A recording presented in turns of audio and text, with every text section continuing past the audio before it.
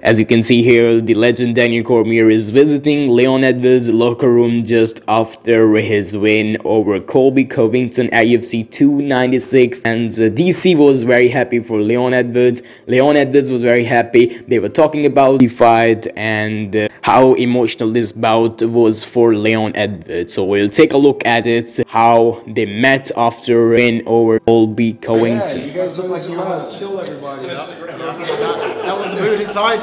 Yeah, That's what you once you got in there, you kept it together. Yeah, 100%. And you took him down. Yeah. I'm a wrestler now. That's what I said.